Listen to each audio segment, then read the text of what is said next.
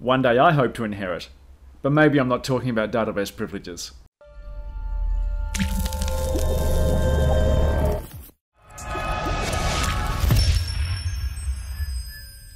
Inherit privileges. Let's think of a simple example of how I can demonstrate why this privilege came to be in Oracle 12.2. A typical invokers rights procedure, and I'm stressing here, not definers rights, which is your default, invokers rights. Something like DBMS SQL.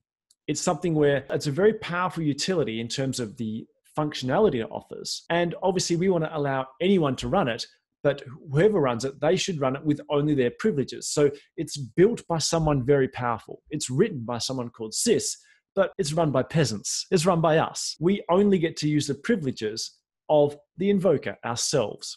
So the typical use case for an invokers rights routine is it's authored by someone with some power, and it's used by people who have very little power. I call it like the Robin Hood concept. You know, we steal from the rich and we give to the poor. That's what most invokers rights routines are like. But what about the opposite? I might write a routine and I've only got very small privileges. You know, it's written by me. I'm a peasant. I have very little privileges. But what if I ask that to be run by someone with a lot of privileges? Is that risky? It is actually a security risk, and that's why we invented the inherit privileges routine. Let's see how it can be a security risk. So here's my demo. I'm going to use it called Scott. I create a table. I'm going to grant select on that table to public so anyone can query it. Then I'm going to write a routine that I've deliberately designed to fail because I'm going to try hack the DBA database here. I'm going to hack our system. I know it's going to fail because it does a 1 divided by count star on an empty table. It's always going to return divide by 0.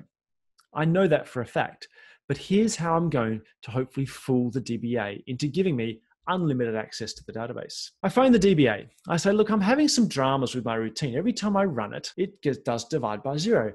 You're a DBA, you've got more power. Can you run it for me and see if it works? He logs on as sysadmin. He looks at the source and says, yep, fine. It's just a count star, divide by 0. Yep, you're right. This is what we call social engineering.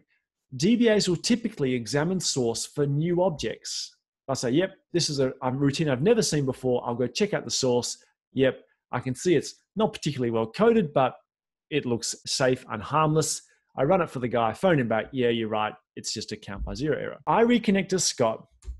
Now look what I do. I recreate the same routine and I put line 5, grant DBA to me. Then I jump back on the phone to the DBA and say, look, I think I've made a fix. Can you just give it another go? And the DBA should at this point re-examine the source, but often they don't, or even it's maybe automated. They run it, they say, yeah, you're still getting the same error. Sorry, it's not fixed. And they send it back to the developer. And you'll pick up the phone and go, yeah, okay, Norris, thanks for trying. Not to worry, I'll keep working on it. But of course, inadvertently, guess what roles I've got now? I've just been granted all the DBA roles because someone with enormous power ran my invokers rights routine. That's what inherit privilege is about. That's how we solve it. Let's revoke DBA from Scott, given that let's get Scott back to an even keel. This is how I can do it. If I revoke inherent privileges on the user sysadmin from public, it means when I run a routine as sysadmin that someone has provided, I will not allow my privileges to be inherited by that operator. Now when I run Scott, I get the error saying I tried to do something that Scott would actually not normally be permitted to do. And that's what this routine is designed to actually save us from. So there's a simple example of why it's gone. Now, really, we built this for us, as in inside Oracle, because we write most of these invokers rights kind of routines for people to share. And so we wanted to make sure that if we ever encountered some sort of SQL injection bug or some sort of security flaw, that we would actually be able to protect ourselves from ourselves. That way, we can revoke this inherent privileges from all the supplied schemas that we provide inside the database.